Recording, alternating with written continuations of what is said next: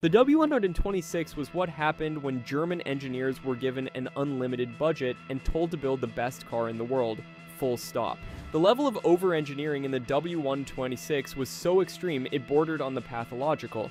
The doors closed with a bank vault thunk that made other luxury cars sound like tin cans. The paint wasn't just applied, it was layered like a Renaissance masterpiece, with primer, base coat, color coat, and clear coat that could survive a nuclear blast.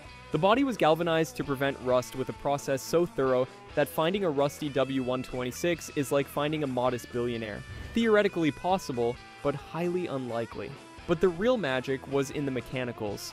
The engines, whether you got the inline-6 or the V8, were built with tolerances so tight that Mercedes engineers supposedly needed special clean rooms just to assemble them.